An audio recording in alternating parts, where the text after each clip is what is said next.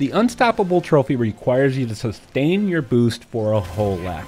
Now this is a really good trophy to get if you're struggling with the game in time trials or online or in adventure mode, even on medium difficulty, because learning this move, earning this trophy is going to make you a better player. All the pros, all the speedrunners, they're doing this, so you're going to have to maintain a boost for an entire lap. Now lap 1 here is just kind of a practice, a warm-up for me. I'll earn it on lap 2. So in order to do this, you need to do power slide turbos. You hold R1 or L1 to jump, and then you can put your cart into a power slide or a drift. While you're drifting, you'll see the meter on the bottom right corner. It'll start filling up 3 times. Every time you hit the opposite button, so if you're holding R1, you'd have to hit L1 for the power slide turbo.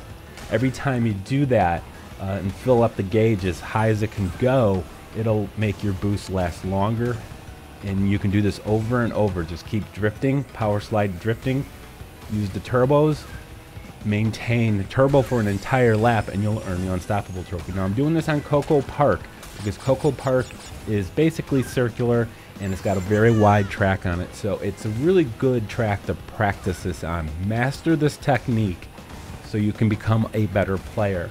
Once you've got the technique down, work on making a better path, cutting corners, throwing a little hop every now and again just to kind of make sure you're angled and you're taking the best, most direct route. Here I'm going through the grass. Doing the power slide turbos maintains my speed much easier than it otherwise would. So this is the key to getting those top scores. I want to thank you guys for watching. If you got anything from this video, if it helped you at all, make sure you hit that like button and of course subscribe.